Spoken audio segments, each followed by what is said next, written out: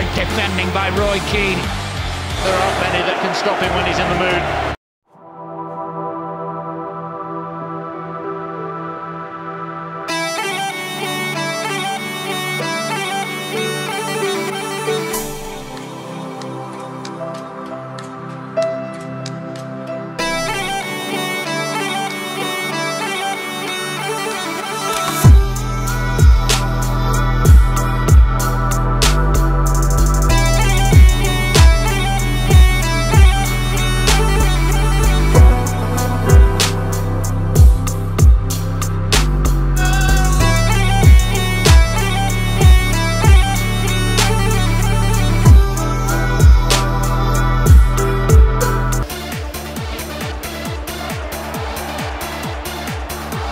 Enter Massimo Taibi, signed for £4.5 million from Italian club Venezia. He made his debut at Anfield, but it wasn't the happiest of starts. After 5 minutes, he flapped at Jamie Redknapp's free kick, and Sami Hyypiä happily headed into an empty net. But the problems re-emerged 2 weeks later against Southampton when Taibi let the softest of shots slip through his fingers. It catapulted Bosnich back into the #1 position. At the midway point of the season, Leeds were staking their claim to the Championship ahead of Manchester United and Arsenal. Newly promoted Sunderland were everyone's surprise package, but Chelsea were struggling for consistency. Manchester United travelled to Brazil to take part in the Club World Championship, having been excused from the FA Cup. That gave Leeds the chance to open the gap at the top, but defeats against Arsenal and Aston Villa meant David O'Leary's side couldn't capitalise. Manchester United returned from Brazil to meet Arsenal first up. Their rivals had failed to pull clear during United's absence. Leeds were only a point in front, and the champions had games in hand on both. That's a difficult balance for Stam. It's Ljungberg!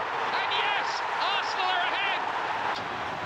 Good ball in, towards the far post, Seaman, Beckham back in, must be an equaliser for Teddy Sheringham! Manchester United are level! The magic substitute has done it again. United not hanging about. Corner taken quickly. Here's Gary Neville's cross.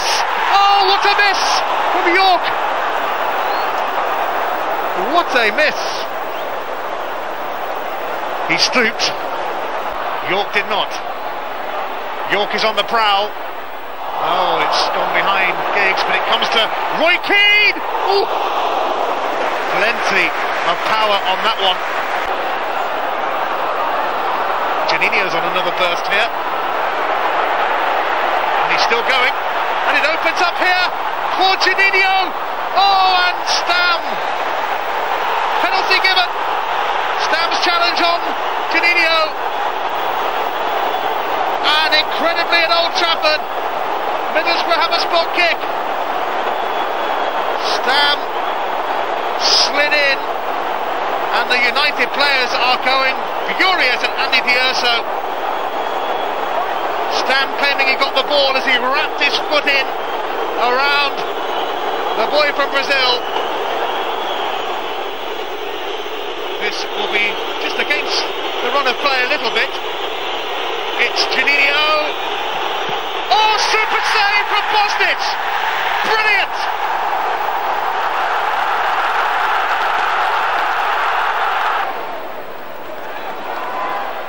Solskjaer, Scholes, Nicky Butt finds David Beckham. Is this the moment?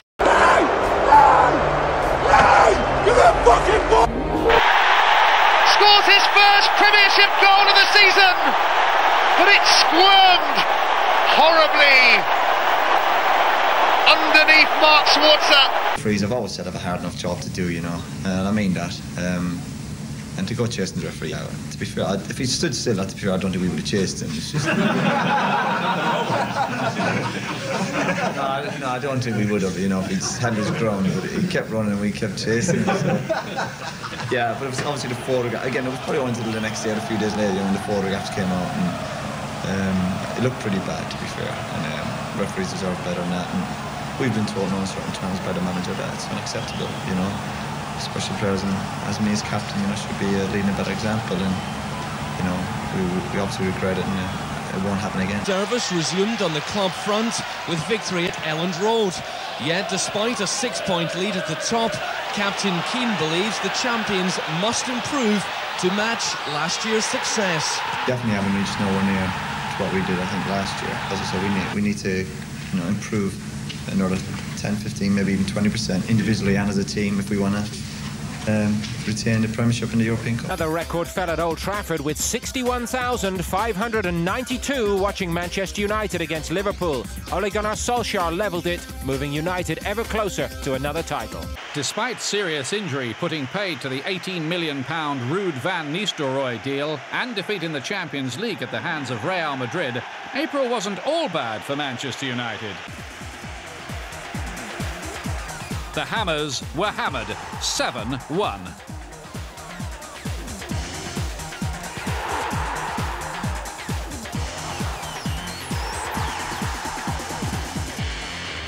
Middlesbrough proved a tougher challenge.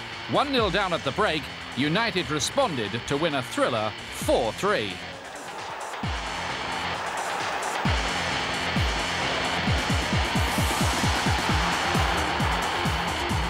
Next, Sunderland were brushed aside 4-0 as United headed for record totals of 91 points and 97 goals. The job was completed at Southampton. Hunger, desire, class, champions, Manchester United. 6 titles in 8 years. This is Manchester United's era. Natural hunger, they've got character. And I think they've got the determination to go another challenge because they're all young enough.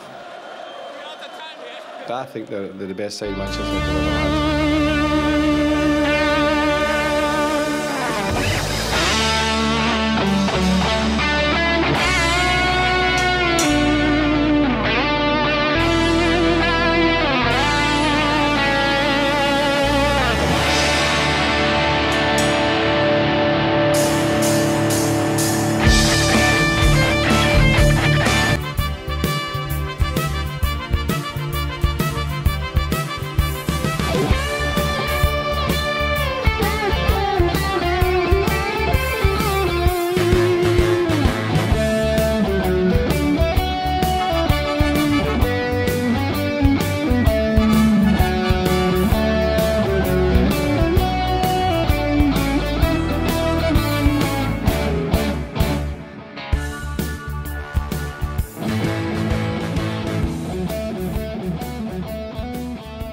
The message is clear for everyone watching Mark and every Premiership side that fancies their chances.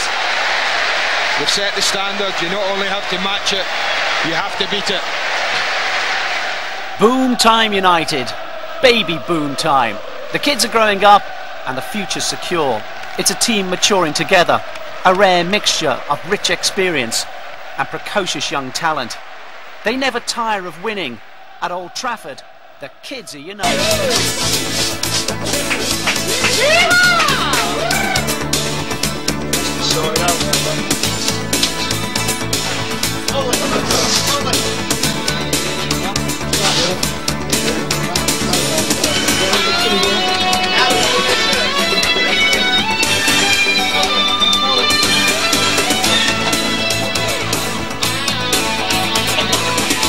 What's United's driving force? I think it comes from the manager down to everyone at the club. I think we're hungry for success, we're determined. That effort is very evident in Keane's contributions this season. His captaincy has been exemplary and he's led the way through midfield with 11 goals. But with a new boot deal and lucrative club contract under his belt, how does he motivate himself week in, week out? A lot of players got to come from inside you. I've been very fortunate, you know, in my career. Financially and obviously winning championships or whatever, it's great. But that doesn't bother me. As I said, it's a short career, you've got to make the most of it. And that's by trying to win every competition you enter. And that's my aim. And hopefully that will continue for the next few years because that's where a club like Manchester United belongs, winning championships and European Cups because they went a long time without winning championships and now obviously the European Cup. And the fans deserve better than that. And that's our job to do. We've heard it before. Man United, no one likes us. Is there a siege mentality within the club? I don't think so, no.